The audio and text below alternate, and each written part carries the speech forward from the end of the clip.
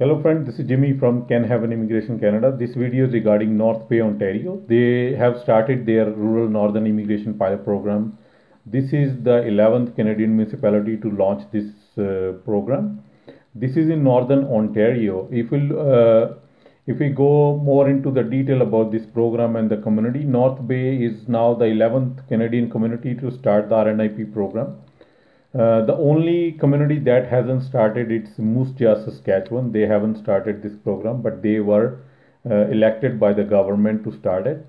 If we look at the North Bay, the city of more than 50,000 people, almost three and a half hour drive from north of Toronto. Mostly the strong industries is a healthcare, mining and tourism sector are the main industry in this one. Education is also an important element in North Bay. Several post-secondary institutions where we have seen a lot of international students over there. There are certain requirements which candidate must need to fulfill to apply for this one. They have at least 1 year of experience in last 3 years, except for some international students and graduate.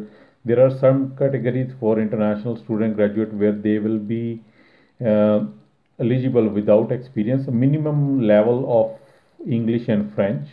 Minimum level means at least you have 6 plus 6 or 6 in each of those. At least high school diploma.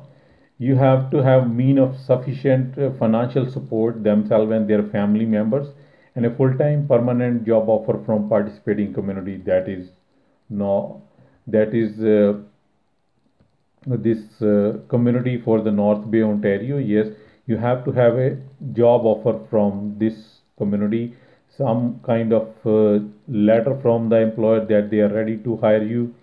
The Whenever you will apply for this community, then the community will give you a recommendation letter from the municipality of North Bay, after which you will be able to apply for the permanent residence. The more you know about the language, about the community, the better you'll be. You'll get more points. You have experience living in rural or northern communities also help you, especially in Ontario. You have family or friendship in these areas in Northern Bay who are already resident of this community. That will give you more points. Person who have already lived or currently living in North Bay will gain more points. If somebody has studied in those institutions, as I mentioned, there are a lot of international students go to North Bay. You will get additional points and more chances for getting selected.